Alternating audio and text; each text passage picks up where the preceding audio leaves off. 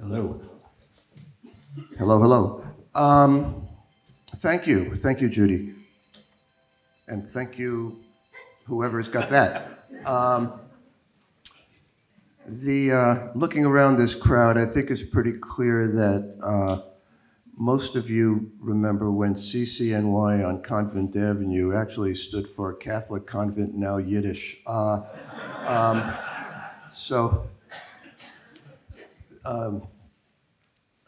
Jews, we are in the Center for Jewish History. Jews are known, of course, as the people of the book, but we're going to focus tonight on those who were the people of the bookie.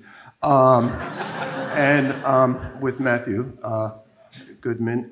But before we start, I'm just out of curiosity, can I ask for a show of hands, how many of you here have ever placed a bet on a horse race, a card game, a sporting event? Ever? All right. I just wanted to establish that we're a room full of sinners, and we can move from there. Matthew, I think most folks here probably know the outlines of the 1949-50 team and then the scandal that followed. But can you take us through it? How did the wheels come off that wonderful wagon? And perhaps, because not everybody would know, what point shaving involved? It's not the same as throwing a game, obviously, but why is it bad? Thank you. I want to start first by thanking you all for coming, and thank you, Judy, for this kind invitation. It is delightful to be speaking in front of a crowd to whom I don't have to explain what NITX is, or many of whom know who the Raymond the Bagel Man was. Thank you. That's the easiest laugh I'll get tonight. And who know what allegory refers to. I was doing an event recently in Houston where they knew none of these things. And before the event, they didn't even know how to pronounce the name of their city. That's right. That's right. I was in Houston, and the promoter said to me beforehand, you know, I'm afraid that we're not going to have a very good crowd tonight. And I said, why? And she said, well, it's 52 degrees out. And Houstonians don't come out when it's 52 degrees. So anyway, thank you all for coming tonight. So we're talking about the 1949-50 City College Beavers basketball team, which is the only team in history to this day, the only team in history to win both of the college postseason tournaments in the same year, the NIT and the NCAA. It was a remarkable achievement, and they were a remarkable team, not just for their achievement, but in large part because of the composition of this team. You know, this is just 2 years after Jackie Robinson had integrated Major League Baseball, and it's a time when the newly formed National Basketball Association had not a single black player in it. The NBA had not yet integrated. Well, at that moment, the City College Beavers consisted entirely of what at the time were called minority players. It was 11 Jewish players and 4 African American players. Nobody had ever seen a team quite like that before. And they were beloved when they achieved this success. They were beloved by New York. And we can talk more about that later, but you know, they seem to represent so much of what New York wanted to think about itself. You know, they represented racial harmony and civic virtue and so forth. And they were heroes. And then a year later, this is to, you know, put a bow on the question.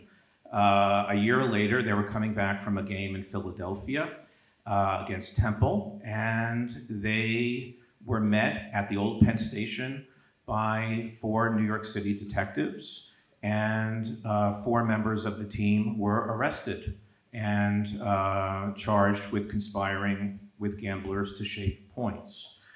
They were brought downtown, where they confessed under severe interrogation by the cops, and went literally overnight from heroes to villains, literally overnight, because by the next morning it was on the radio.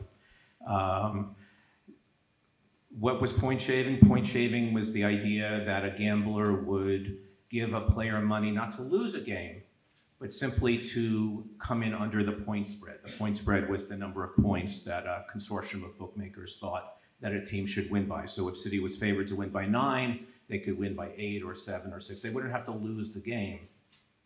They could just come in under the points, and that's what they did. But did point shaving, which sounds on one level relatively innocent, lead to lost games? Things can get out of hand, I would assume. Well, yes. I mean, you know, in the case of City College, there were 3 games in the subsequent, the following season after the championship. They shaved points in 3 games, and they lost all 3 of those games, not intentionally, but as it turned out, City was really bad at point shaving. And, you know, what happened was that, you know, LIU across town in Brooklyn was very good at point shaving. And they managed, you know, even when the spread was like 4 points, they managed to win by 2, you know, or 3. They were very good at what was called controlling the points. But City was very bad at controlling the points, and they lost every single game because, as it turned out, they kind of, psychologically, it wasn't very good for them. And their whole game was based on teamwork and trust and confidence in each other. And once certain members of the team were shaving, that kind of ruined that finely tuned sense, and they lost all their games. I should mention, by the way, that this is the team that we're talking about, the championship team. Nat Holman is the legendary Nat Holman was the coach, and that's them with their 2 tournament trophies. You mentioned LIU. Other schools clearly were caught up in the investigations and scandals.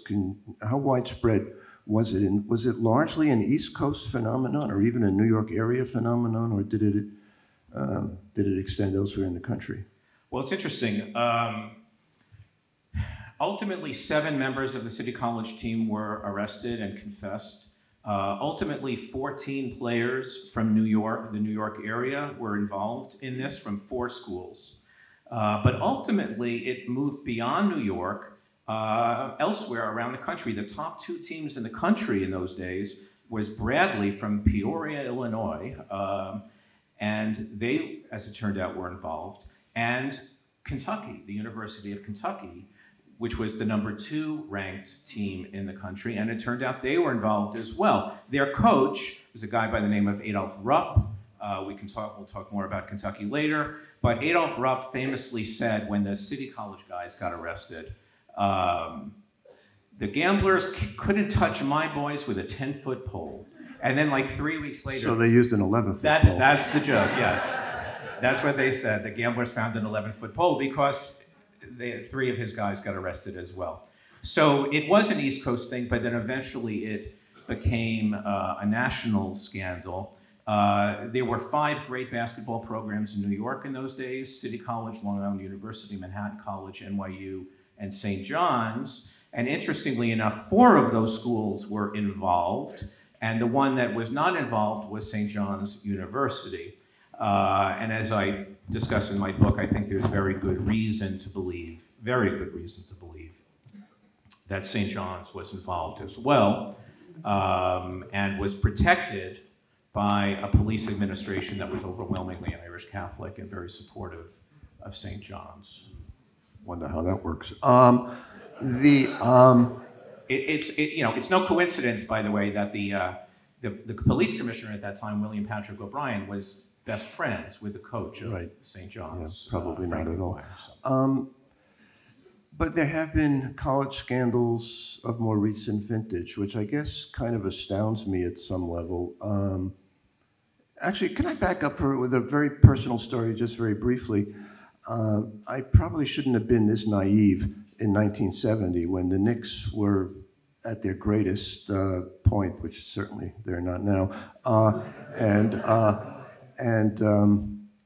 I had just come out of the Army, and I had missed a good chunk of the development of this team. Anyway, I was invited by a colleague at the New York Post who had season's tickets, and we were at the game, and the Knicks were up by 2 with a couple of seconds left, and the other team, I don't remember which it was, scored a basket at the buzzer and tied up the game to send it into overtime. And the entire Madison Square Garden was cheering, and I was totally flummoxed by this.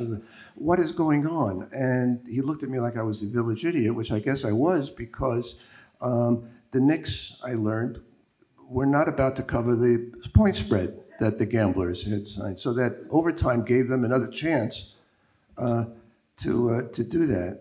So even if they'd won by 2 points, it would have been a loss for anybody who bet them. I guess a lot of us were innocent in this regard, and so it comes as a shock to repeated scandals of this sort. Have they faded, or do we keep having them recur? Well, you know, in 1951, 33 guys were arrested and were, by the way, banned for life from basketball, from the NBA, blacklisted essentially. 2 of them, well, 3 of them went to prison. They were the first college athletes ever to go to prison for gambling-related offenses. Even the Black Sox of 1919, who were trying to lose games, did not go to prison. But the 2 best of the college players, who was Ed Warner of City College and Sherman White of Long Island University, went to prison, spent time in Rikers Island. They would surely have become stars in the NBA, but they were both African Americans, and the judge made clear his distaste for these particular individuals. But, you know, people said, well, you know, we got it. We've rooted it out. We've gotten rid of point shaving, and then 10 years later there was another scandal in '61, and then there was another one in the '70s, and another one in the '80s, and another one in the '90s. So we can talk more about this later, but all of the conditions that existed in 1951 that led to the point shaving scandal are far worse today than they were back then. Like what, for example? Well, the amount of money that's flowing through the game. You know, the head coach. Let me just say this: the head coach of City was a guy named Nat Holman, a legendary guy. He was. I'll just talk about Nat Holman for a little while. Nat Holman, his real name was Nathan Helmanovich, by the way. He was from the Lower East Side. He learned to play basketball at the Henry Street Settlement House. He was considered the greatest basketball player of his time. He was the highest paid basketball player of his time. He was the star player for the original Celtics, the touring team. As a matter of fact, I discovered in my research that in 1921, this company called the Converse Rubber Company of Malden, Massachusetts, went to Nat, and they offered him $50 a week if he would go around to various sporting goods stores and sell their new brand of high-topped basketball sneakers. And Nat said he didn't want to do it because he was already rich, he didn't need the money, and so they gave the job to another popular player of the time. Some of you are anticipating what I'm about to say, a guy named Chuck Taylor, who was a very good sneaker salesman, so much so that they put his name on the shoes. The Chuck Taylor All-Star sneakers might have been the Nat Holman All-Star sneakers if it had been otherwise. But Nat was the kind of legendary head coach at City, and he was making $8,500 a year to coach, which is equivalent to about $90,000 a year today. Well, John Calipari at the University of Kentucky makes $7 million a year in salary, plus endorsement money. Mike Krzyzewski makes $7 million a year at Duke. There are 69 Division I head coaches who make $1 million a year or more in salary. The NCAA recently signed an $8.8 billion contract with TV rights. So the juxtaposition between the amount of money that's flowing through the game and the players on whose back this all is based, getting nothing, not allowed to partake of any of it, you're always going to have a tendency, or I should say a fertile ground for bribery in a situation like that. You know, I was talking to one of the players from this team, the City College team, I spoke to all of the surviving members of the team. I was privileged to be able to do so for this book. And one of them, said to me, I'd go to the games at the Garden. City College played all of their home games at Madison Square Garden. Let's see, I think we have a photo of that, by the way. There we go, the old Madison Square Garden. And this guy said to me, I'd go into the games at the Garden and it would be full. There'd be 18,000 people there. And I think every one of those people paid to get in here tonight. And where did that money go? He said, not to me. I was making $5 a night selling my free tickets, out front of the Garden. The players would, stand out in front of the Garden and sell their tickets. So he had a kind of entrepreneurial view of the whole thing. But it is true, not to justify what he did, but it is true that on a college basketball night at the Garden, everybody in the arena, other than the fans who had paid to get in, were making money off the games. The coaches, the referees, the sports writers, the food vendors, the bookmakers, they were all getting paid. Well, that was certainly true of the 1919 Chicago White Sox, the so-called Black Sox, because of the scandal. I mean, everybody was making money off this. Their owner, Charles Comiskey, was so tight, he could squeeze a penny so that Lincoln's face turned blue. So they felt they were entitled to get some of the gravy, no? Well, that's true, and it's really a situation that's sort of unique in American society when you think about it, where you have a group of talented young players who are able to make enormous profits for other people, but not partake of any of it themselves. They're called newspaper reporters. Well, that may be, but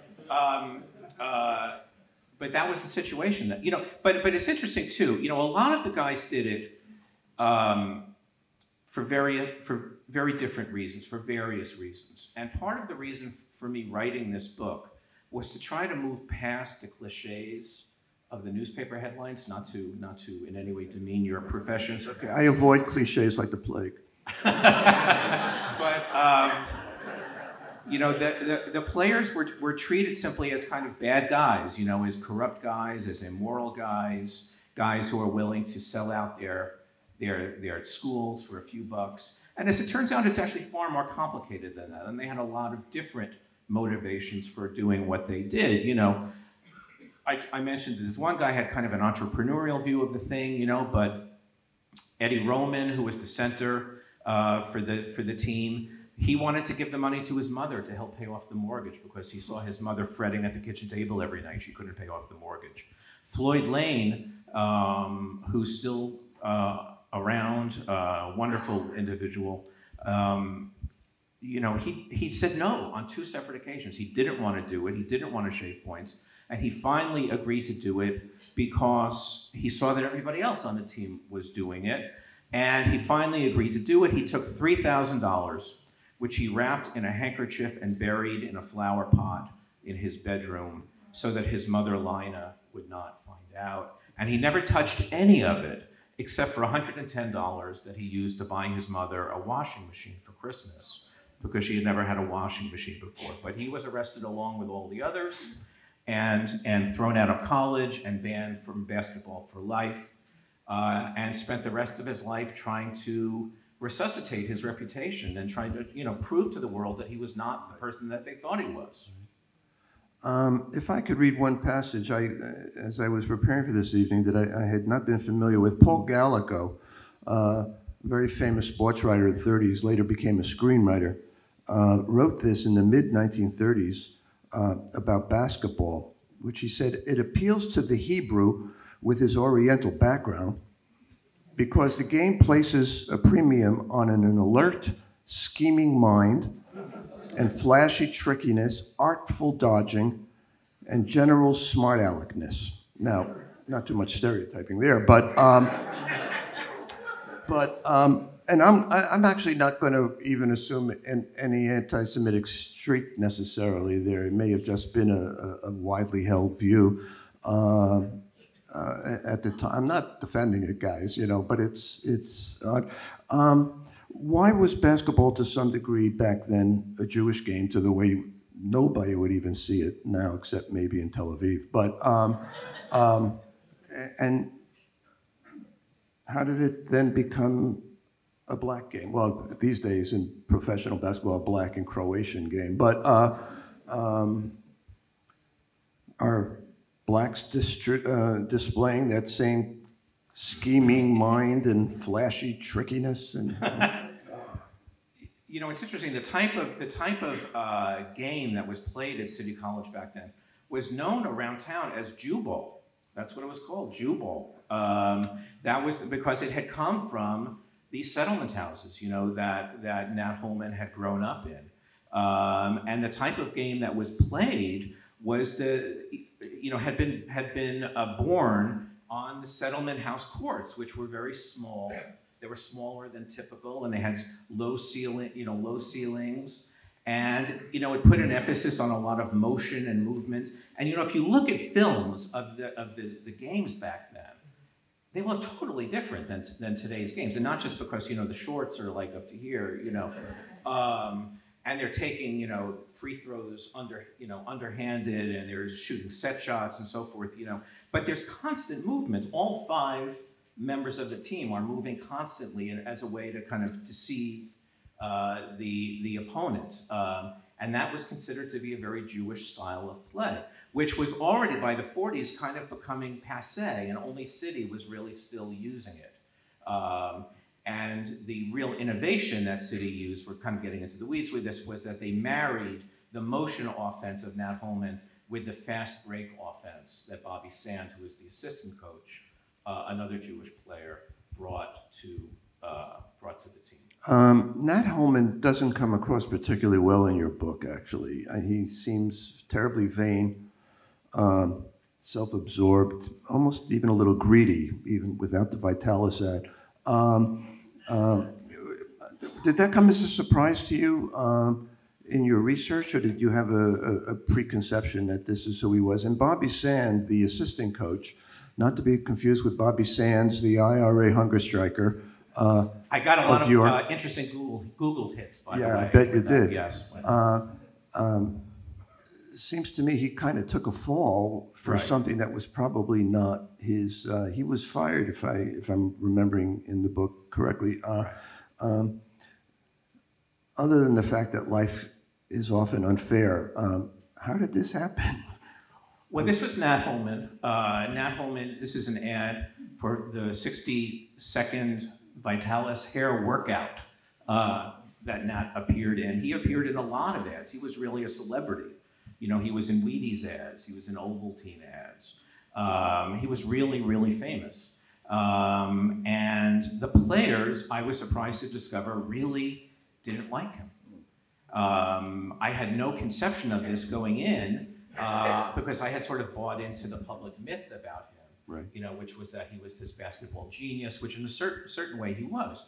But he was this very vain guy. You know, he had grown up on Eldred Street, and he spoke with what the players called a British accent, you know.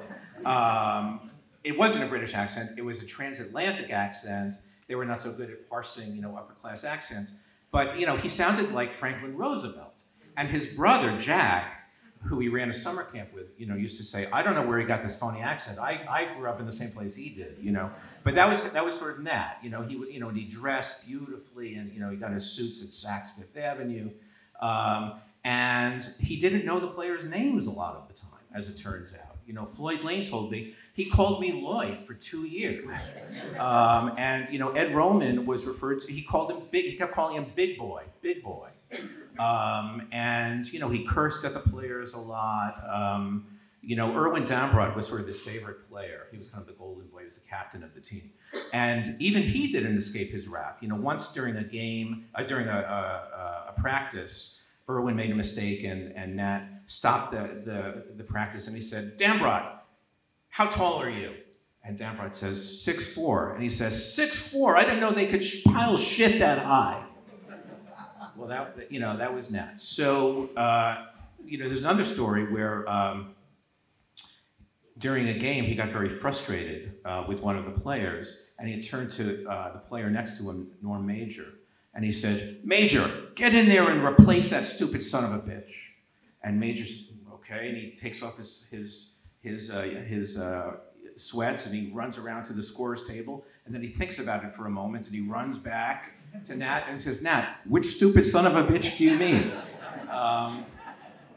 But what I found out was that, from the players, was that Bobby Sand was really the coach of the team. You know, that Nat was very good in the gym. He was what the players call the practice coach. He was very good at practice. But during games, he would kind of lose track of things. And Bobby was the one who sat next to him on the bench and would whisper, Nat, I think it's time to call a timeout. Nat, I think you should press now. Nat, I think you should take this guy out. Just loud enough for Nat to hear. Nobody else knew that because Nat was very vain and Bobby was very modest.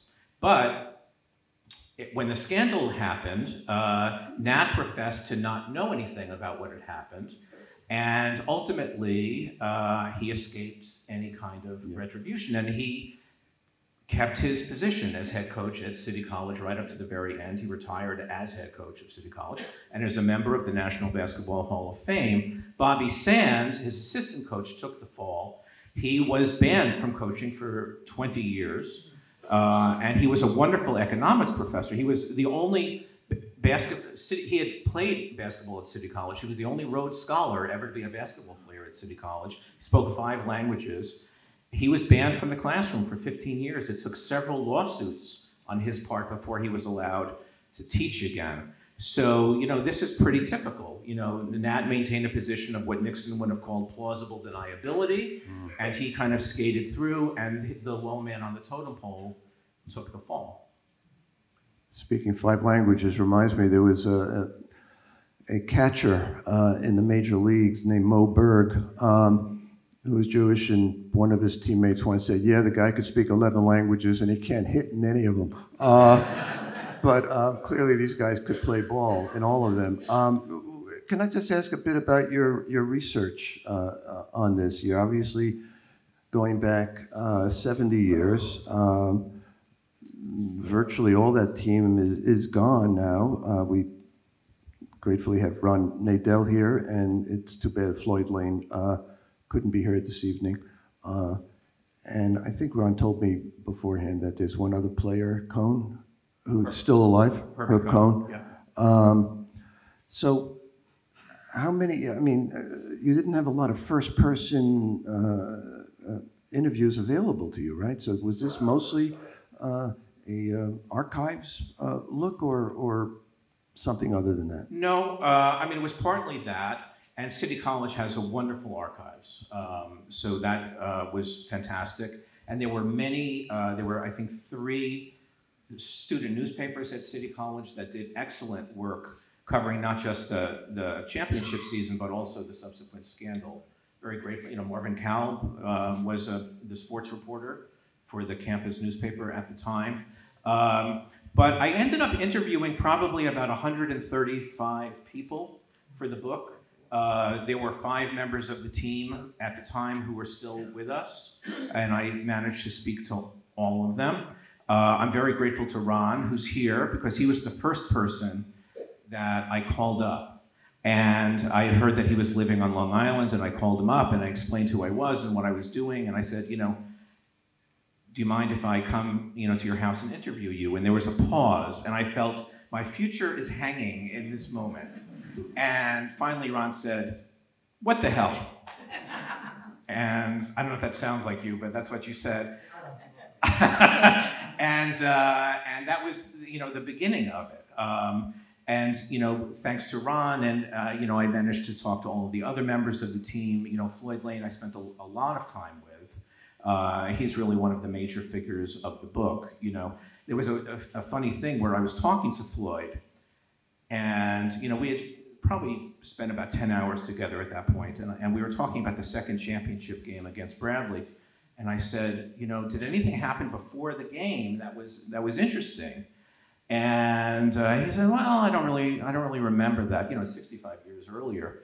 I said, really? Because you're sort of on the precipice of history. It seems like there would be kind of a big thing. He said, well, I think that was the time that Jackie Robinson came in and spoke to us.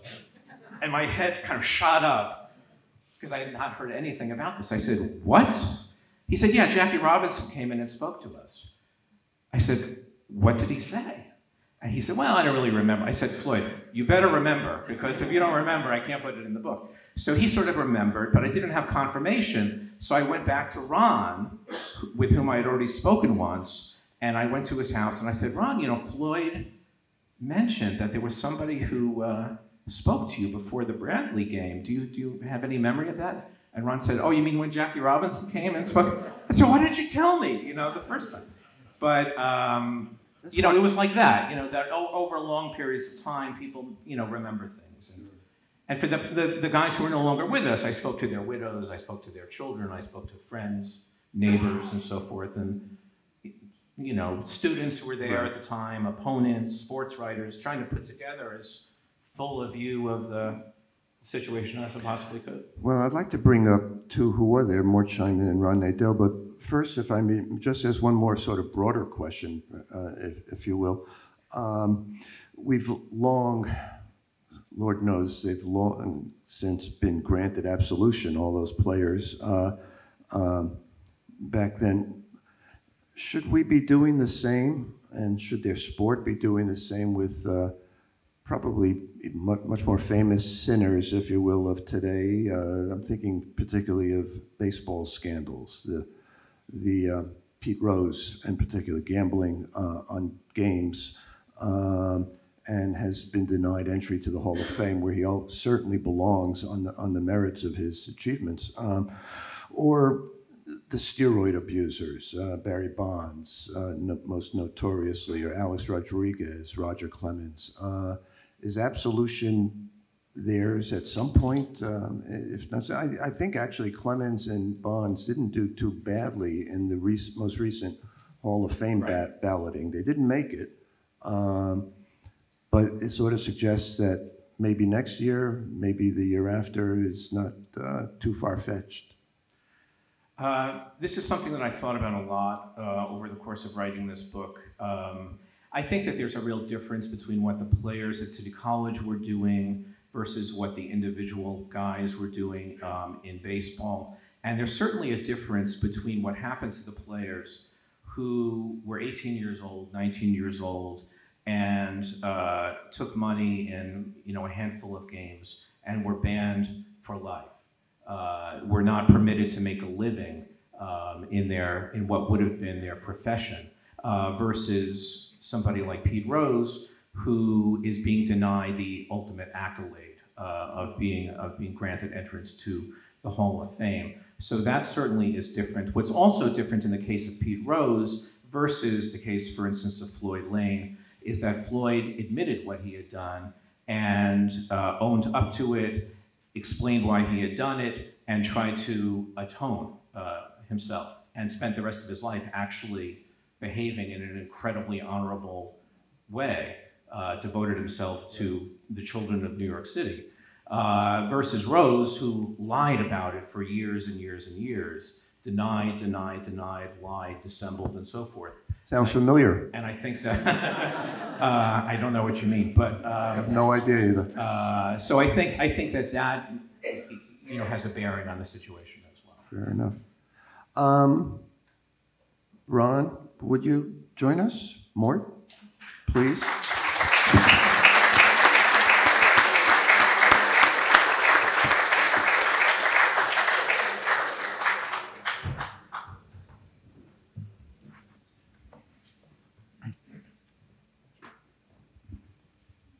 I do have questions for these guys, but Ron asked if he could read something that he wrote, and I'm going to say no.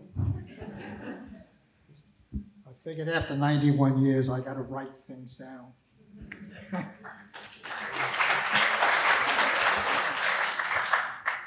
First, let me say, regarding Matthew and these four guys that were picked up after the Temple game, and after playing Temple in Pennsylvania. I, unfortunately, was one of the four guys. But thank God they picked up 7 of them in the long run, and I was number 8 on the team. So thank God I wasn't that good to be one of the 7. Also, number 2, outside of Madison Square Garden, where did they get the $5 for those tickets? I never heard about that. I have to ask Herbie Cohn that. Yeah. Anyhow, I'm honored and privileged to be invited here at the Center for Jewish History. I would like to briefly talk about 2 subjects. 1, the scandals, and 2, the double championships, the NIT and the NCAA. If you took a scale at the halls of justice and weighed both of them, I can guarantee you the scales would tip towards the championships. Why? Because people tend, over time, to forgive and forget, and that being said, in 1994, 25 years after City College won both the NIT and the NCAA, in the same year, 1 week apart, the sports writers and coaches voted City College into the New York City Basketball Hall of Fame. That's probably the highest honor a player, a coach, or a team can receive, and that honor will be cherished forever.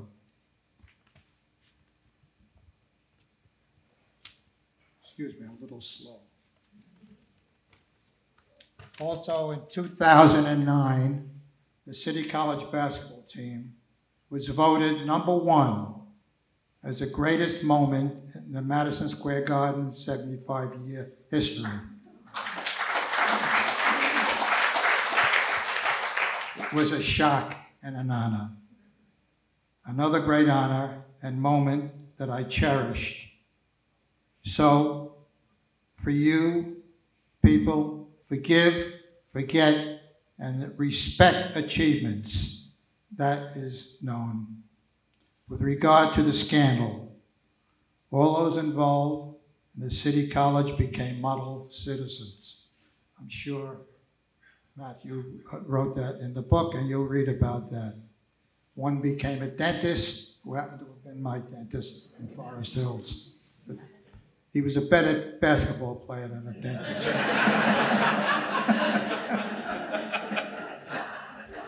No, he was really good. That was Erwin Dambrot.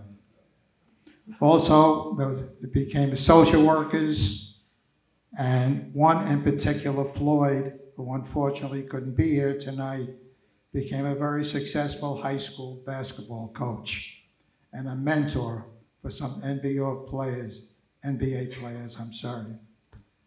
Who was that? Well, he was the mentor for Nate Tiny Archibald, who became a Hall of Fame player. Yeah.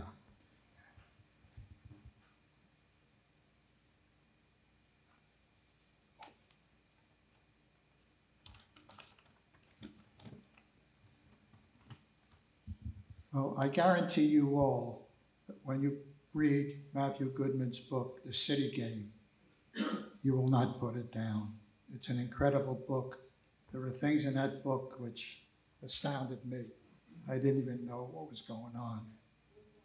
You'll read about the scandals, not only in colleges, but also in the pros and the coaches. Also the police and judges. Everybody was in taking money. Of course, you will read about the players and the lives of the City College basketball team. So again, I would like to thank Judy and the Jewish Center for History for inviting me to this auspicious occasion. Thank you.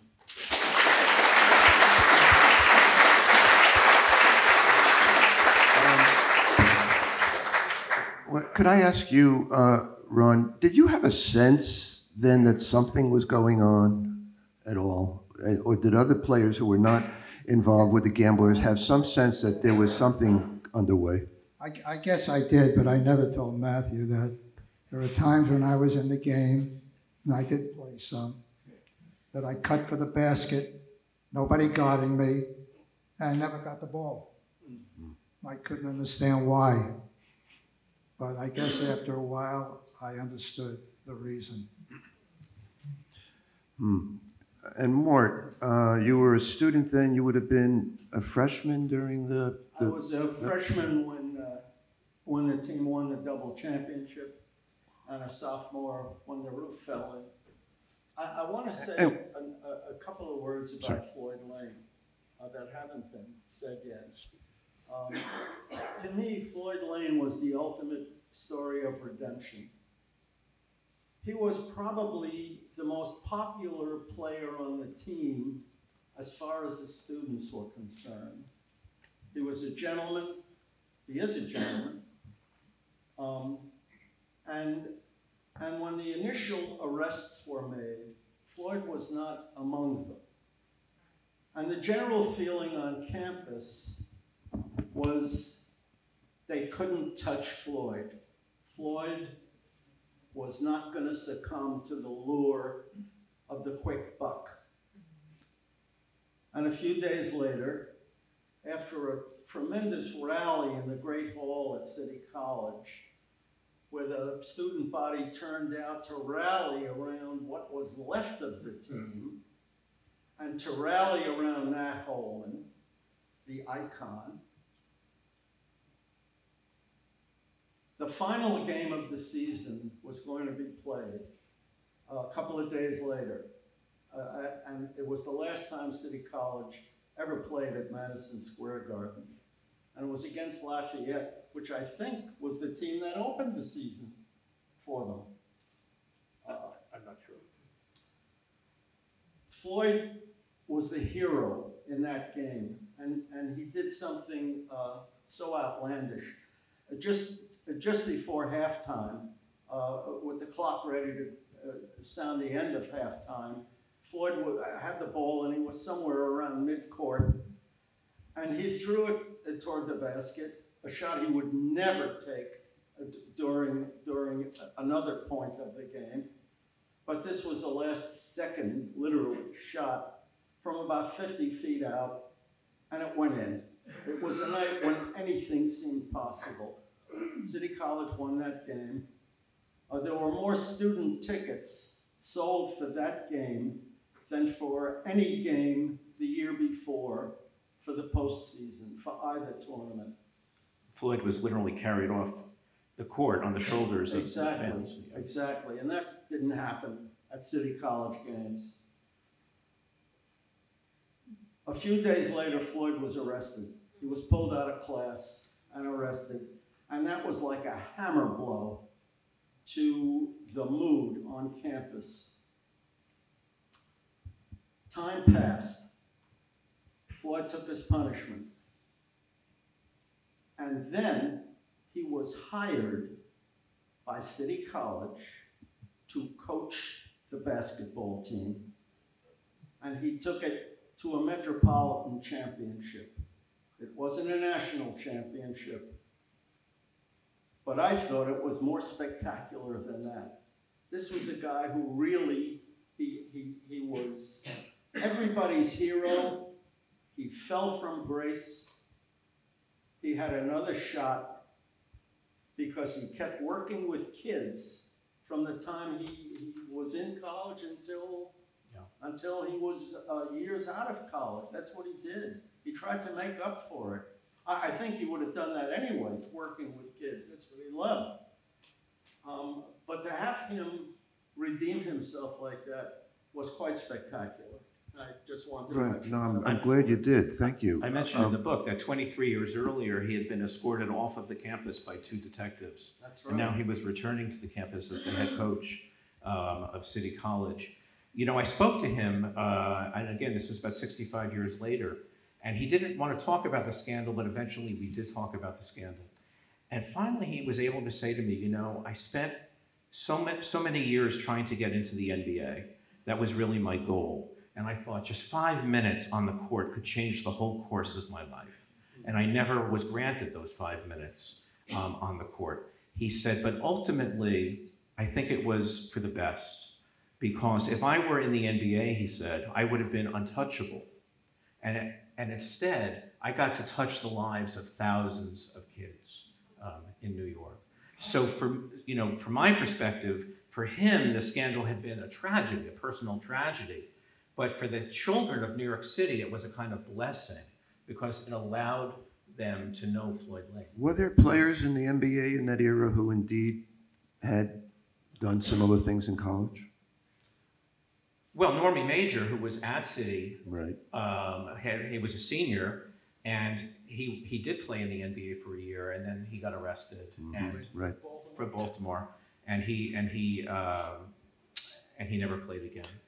Can I ask you, Ron and Mort, to give your different perspectives of what it was like on campus once the scandal broke? You know, were you shunned by fellow students? Were you or looked at suspiciously by some? Was that your sense of it? Did it couldn't have just been life as before, I assume. So what was it like to be, what were you, 19, 20 maybe, to be a young man suddenly swept up in this storm? Well, I think the campus at that time was pretty sad. They were kind of astonished. However, I still think that all these students were still for us, the players, and the players that were involved. They didn't shun them. They didn't want to shun them. They were still proud of them. And they were proud of what we accomplished the year before. And that's your sense? Yeah.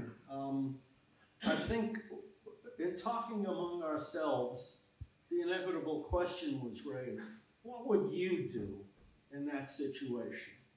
You mean being offered, I mean, remember, some of the players will receive $1,500 or even $2,000. Getting a lot of money. Well, that was a lot of money in 1950 or 51.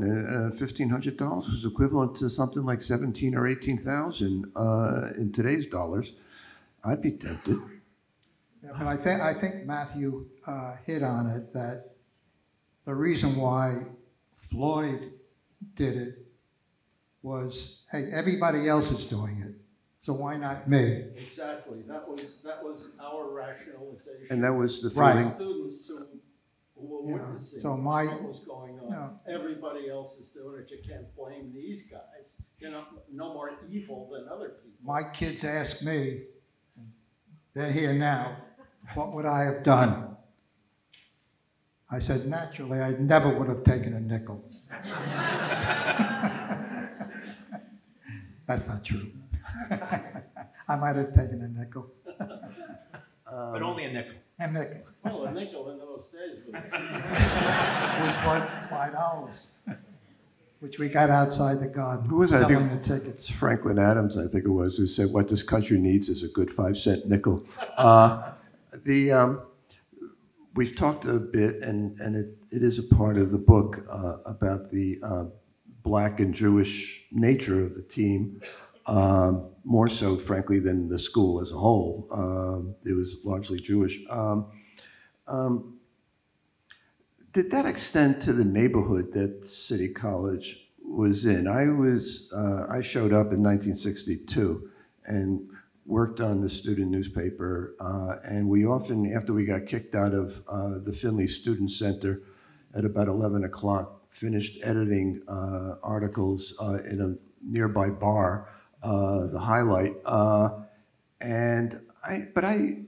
we never really, who we were kidding, we never really interacted with the neighborhood. I felt we were like an island inside a larger sphere. Was that true? So this Black Jewish, kumbaya is lovely, but is it real? Was it real? Yeah, no, I think you're right. We did the late editing in a Chinese restaurant. Oh, you were better than we. We were just a cheap bar. and the neighborhood was a place you walked through from the subway. Yeah. There was never any sense of danger up on St. Nicholas Heights, although sometimes things happened. as they would anywhere else in New York City, and continue to. I wanted to make another point too about things that continue. Matthew mentioned the fact that everybody in Madison Square Garden was making money except the athletes, the reason that people came to the Garden. There's a story in this morning's New York Times about whether college athletes should be paid for their talents. So the discussion continues. Did you, Ron, continue friendships with your teammates afterwards? Was this a band of brothers, if you will, that continued for quite a while, or Well, the not only really? friends that I continued with are the friends that I grew up with in Brooklyn. Was Al Roth. The other guys on the team were all from New York City, and as Matthew said, we played basketball, we practiced, and we went home. We didn't hang around 95th Street, or 160, I forgot. 35th. 135th Street. We didn't hang around that area. We just finished our practice and went home to our family and friends in Brooklyn.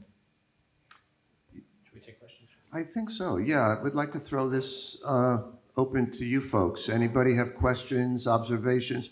Can I plead with you to really make them questions? I can be kind of ruthless in cutting long speeches off, so please let's do it. And I'll repeat for the benefit of somebody who's recording this, I'll repeat the question from up here. Hi, my name is Myron Rashetsky. Yes, it is. And I was the sports editor of the campus when Floyd was brought back as coach.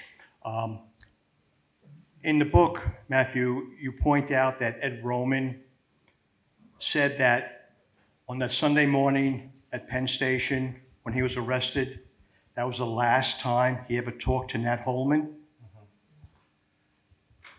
Was that typical of the relationship of the players? And in regard to that, also in the book, you point out how a few days before the press conference, when Floyd was named the coach at City College, of which, as I remarked at the book launch, how as a sports editor then, I wrote the story about the press conference. I think my lead was something about how there was more people at the press conference than at recent games.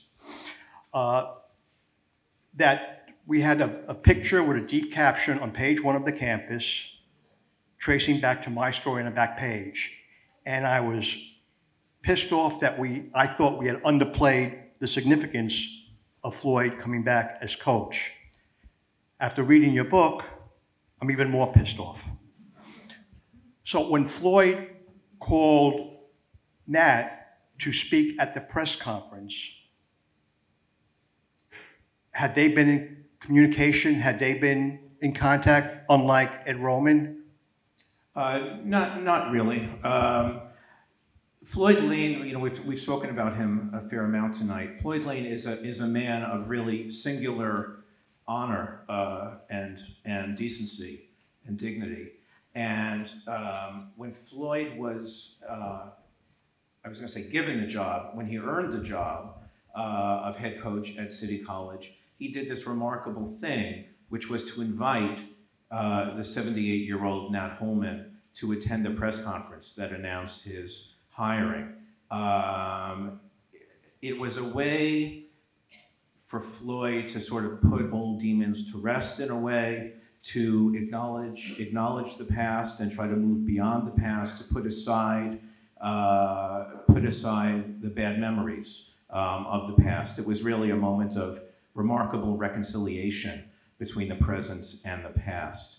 So it was really quite a remarkable thing that Floyd did. Nat did not keep in touch with the players after the scandal. Eddie Roman did say that, you know, on the platform, on the train platform, Nat turned to the players and said, go with these men, the detectives, go with these men.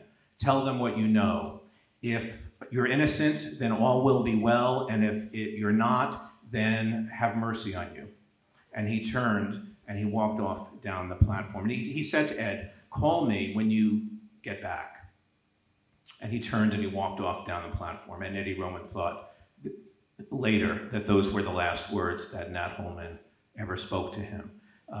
Nat did not arrange for attorneys for the players, did not contact the president of the college to tell him what had happened. Unlike St. John's, by the way, where their player came in accompanied by an attorney, unlike the City College players. So Nat also, by the way, did not contact the parents of the players. He turned to Bobby Sand and said, this is your job. You're going to call the players' parents. And Bobby did that, and they wept together that night on the phone. He said, the axe has fallen. And that was that.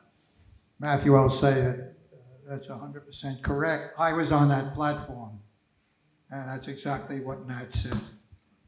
And other words that he said was, if you guys are innocent, I'll stand behind you 100%. But if you're guilty, I wouldn't have anything to do with it. So you're 100% correct. I wanted to ask a question about something in the book, the Kentucky game. What are your memories about that? I have no personal memories of that game, but I will say that it's one of the high points of the book. And then I'm sorry, I didn't get the game against Kentucky. Memories of the Kentucky game. Well, that was probably the greatest moment in the history of the City College, playing Kentucky. When we first came out on the court, they wouldn't even look at us, talk to us, and shake our hands when the game started. But the interesting part, and I told Matthew, that some of the Kentucky players that we were playing against, Spivey and a couple of others, were with us at the Hotel Brickman that summer, and we played with him. He was our teammate. That was the greatest victory, a 47-point victory, I think, that City College ever had. It was an amazing thing because Kentucky was led by Adolph Rupp. Kentucky had not had a black player. They would not have a black player for another 20 years, long after other teams in the SEC had integrated. Kentucky did not. There were no black students at the University of Kentucky. The graduate program had only been integrated that summer by force of court order, a case brought by a young attorney by the name of Thurgood Marshall.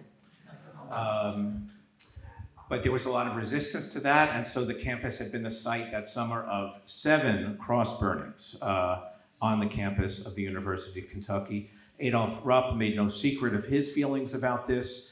I found an interview that he gave a few years earlier to New York sports writers where he said, or as I say in the book, he theologized, the Lord never meant for a white boy to play a colored boy, else he wouldn't have painted him different colors. And now they were coming to New York to play a team that was composed entirely of black and Jewish players, where the two captains, Erwin Dambrot and Joe Gallagher, were a black and a Jew. Joe Gallagher was a member of the Congress of Racial Equality. And as Ron mentioned, when the game, just before the game began, the City College players put out their hands to shake hands, and the Wildcats turned away. They refused to shake hands with the City College players. And I spoke, I don't know if you were there that night, Mort, but I spoke to many people who were there that night, and they all used the same adjective to describe it. It was electric. It was electric at that moment. And City won 89-50, the worst defeat in the history of Adolph Rupp's career at the University of Kentucky. And just to say that when I spoke to Ron about this, I don't know if you remember this, but the next day, Nat took the players to the Majestic Theater to see South Pacific, which was the big show on Broadway at that time, and to celebrate. And before the show, you were all sitting in the orchestra, before the show, the PA announcer announced that the City College team was there. in the audience, and the crowd all stood and gave a standing ovation to the team because you had beaten Kentucky. And Ron said to me, I felt at that moment that we all could have run for president. Not elected. Not to mention, we'll take a question here, but not to mention that South Pacific has one of the earliest songs about racial harmony. You've got to be taught. Yes, sir. Mr. Goodman, may I make a observation about a subject that was addressed in the book, but perhaps see it in application in a different sports arena? I'm a former district attorney in Kings County. I'm also a former United States national soccer team player and a high school basketball player. I believe that there is a commonality in the corruption of ethics in sports. That commonality of corruption reveals itself in your book when you talk about the fact that people who are subject to a violation of ethics are beautiful and clean, if I quote you correctly. Specifically, I am referring to the recent United States World Cup women's soccer team and their conduct.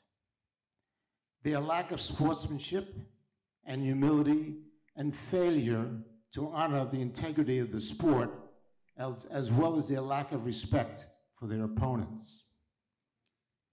The City College players, I believe, were victims of their personal backgrounds and also victims of their glamorized station. Sir, can we make this a question pretty quickly? As I said? I will, sir.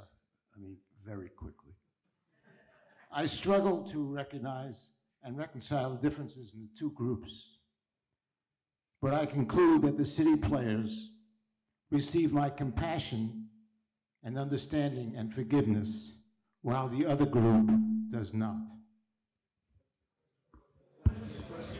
I don't know if there was a question there, quite honestly, except the women's soccer team didn't come off very well there. We'll let it go. Can you give it a break? Oh, we have. Here and then I'll go to Ray Corio, who was my sports editor once upon a time. I only have a question, not a statement. Nor was I district attorney.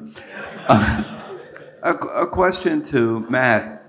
I thought I saw you sort of blanch when Ron said, when he was asked whether he had any sense that there was something going on, and he mentioned about not getting a pass when he was wide open, but that he never mentioned it to you.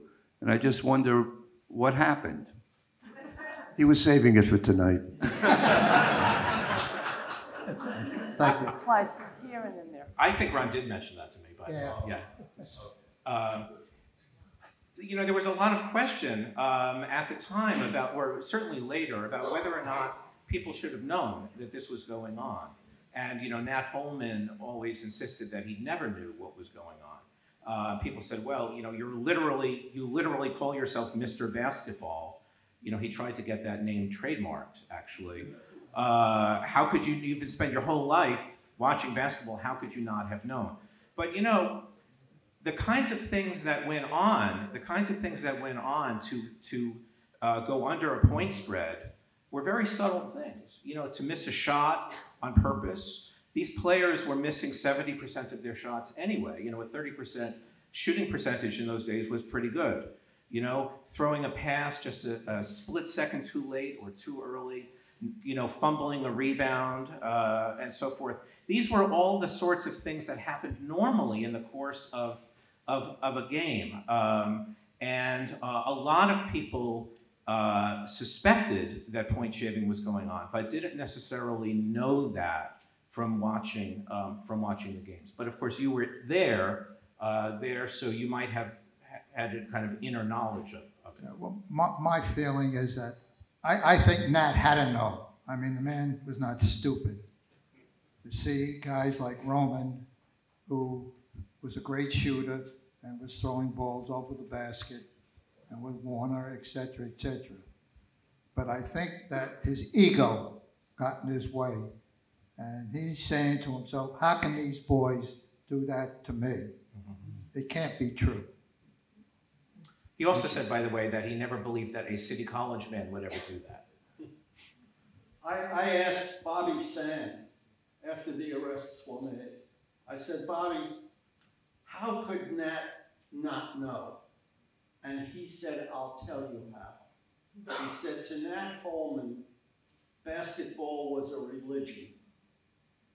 And he could not believe that somebody is going to pervert his religion. Bobby defended Nat in spite of the back of the hand treatment that Bobby got from Nat for years. He defended him right down to the end. Well, I think I never told you this, Matthew. It's amazing. There's all this stuff that I'm learning tonight. Maybe you'll write another book. It's a sequel, yeah. A sequel, Yeah. right? That's the paperback edition will have all this stuff in it. Anyhow, when we were on the train, I had this conversation. Bobby Sand was talking to us, and he knew what was going on. He said these guys are throwing games, and he knew it deep down in his heart, but he never came out with it. This is when a newspaper man says, "Sweetheart, get me a rewrite. We want to change this." We'll take from this gentleman and then Ray Corio over here if we My can. name is Barry Garfinkel. I don't have a question, but I have some information and observation for everybody.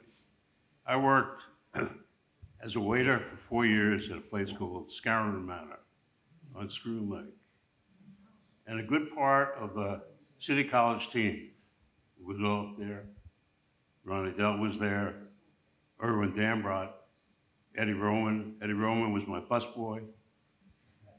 Pratt Strawett was there. And I gotta tell you, these guys, we'd work a morning shift, an afternoon shift, and they were out in the basketball team, basketball court, all afternoon practicing. I mean, they were working hard in the dining room and working hard at the sport. And looking back, after the scandal broke, I was there, a class of 49, 50, and then went on to law school. Looking back, there were pockets of gamblers that used to come up as guests.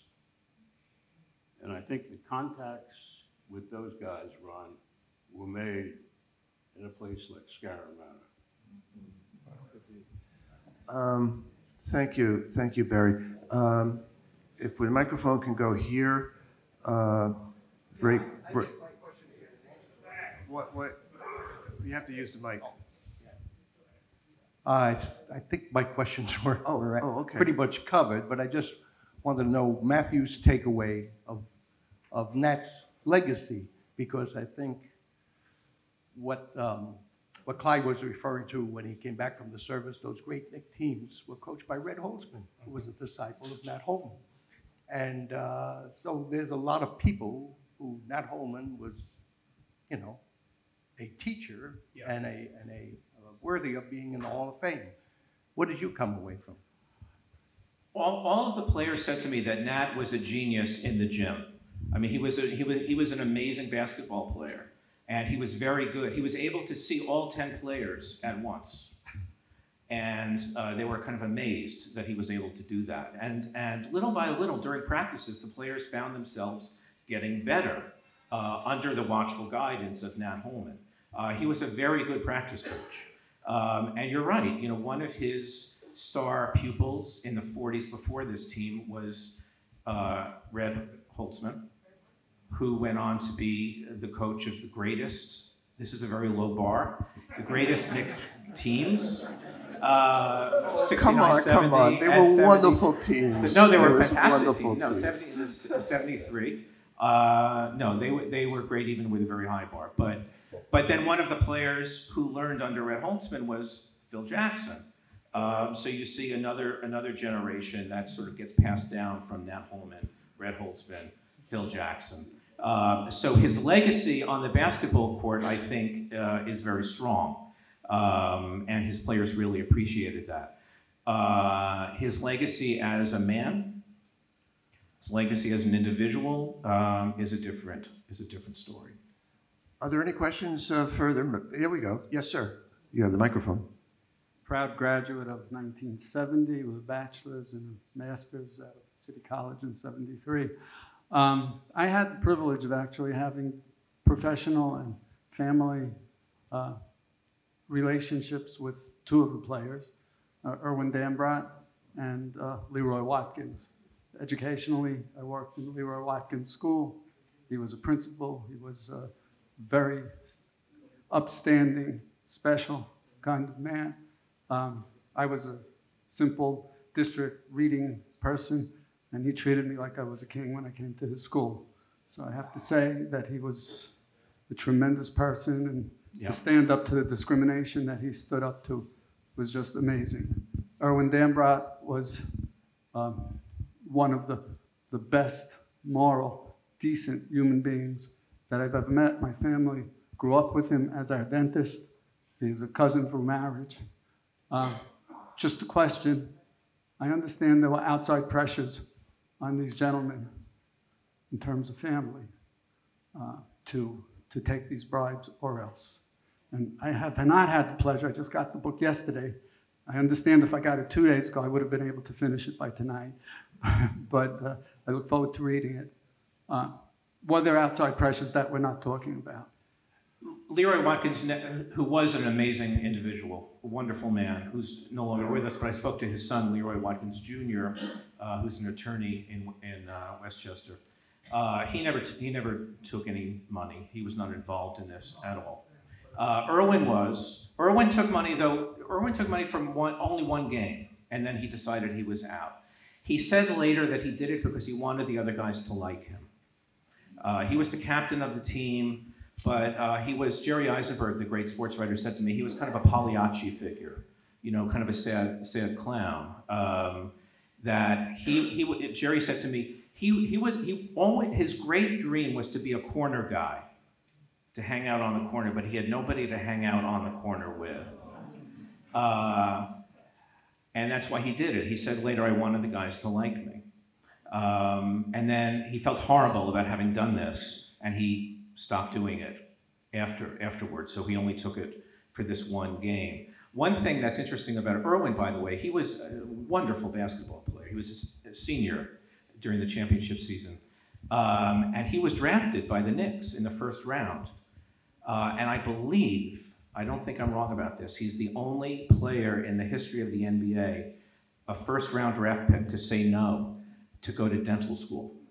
He went to Columbia Dental School rather than play for the Knicks. Reason being that he was offered $5,000 bonus, which may have been $50,000 at that time, but he felt he'd do better in medical. Well, I think he probably did better as a dentist than he would have done in those years with medical school. Sir, you've got the microphone. Thank you. Thank you for the book. It was a wonderful memories for me. Thank you. I attended Taft High School with Ed Wilson. I want to reflect on something. Taft High School was next to Pete's Pool Hall. Yeah. Pete's Pool Hall, 170th Street, Yeah. and Hess's Pool Hall on 167th Street. Was a hangout for bookies. Yeah. And hangout for players on Taft High School. And there they learned the value of betting. Yeah. I think that's where it all started. The gentleman talked about the summer up at the camps, the league up in the camps, one hotel playing the other hotel. Yes, gamblers were there, but their introduction to gambling came from these pool halls, which were gathering sites for young people and all bookies in the neighborhood. So you subscribe to the song from the Music Man about trouble with capital T that rhymes with P that stands for pool, huh? Or T that stands for Taft. Or T lost for a lot Taft. of money, and you have to be worried about the pool hall sharks down there also, who would play to lose 4 or 5 games, and they say, let's play for double the money, and that was the end. Well, I'm proud to say that Pete's Pool Hall does make an appearance in my book on 170th Street. And maybe we'll end with this idea. You know, what I was trying to do with the book is not to justify what the players did, Not to say that they did the right thing or to say that they did the wrong thing, but to in a way, ask the reader, in a sense, to interrogate him or herself, to say, what would I have done, like you were saying before? What would I have done if I were in that situation? You know, the newspapers treated them as cliches. And what I was trying to do with the book was to get past the cliches and to say to the reader, what would you have done if you were a poor kid and somebody came along and offered you $2,000, which is more money than you'd ever seen? And, you know, as I mentioned, you're watching your parents fret every night at the dinner table because they can't pay the mortgage. And you know that everybody else on your team is doing it. And you know that the guys you're playing against are doing it. And you know that this has been going on for years because you grew up playing in the schoolyard and the older guys told you that they were doing it and how much money they were making, and no, they never got caught.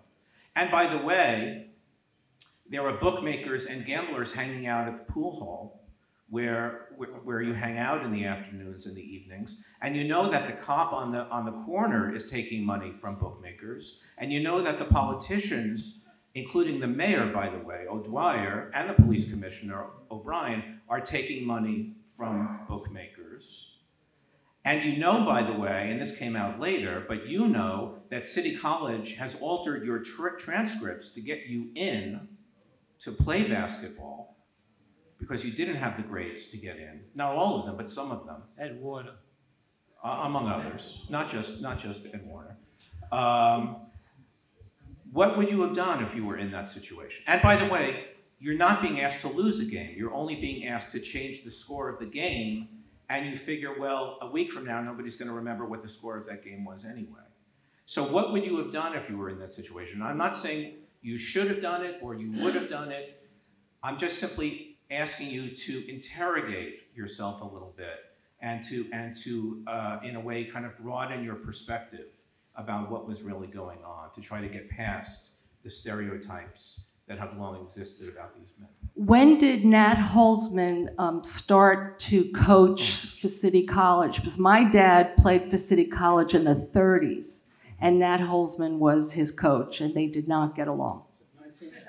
Yeah, Nat had been at City College since the 20s. Okay, because he was my dad's coach. He was a part-time coach in the beginning because he was still playing basketball part-time in those years. I think we have to draw the proceedings to a close. I'll just end it with a quotation. Thank you. I think one thing we've established was that Robert Penn Warren knew what he was saying in all the King's Men when he said that man is conceived in sin and born in corruption. Well, we saw a little bit of it, but there's also redemption, and that's part of this CCNY story too, and actually true of the school itself. There is a kiddish in the back. Please partake, and thank you all for coming.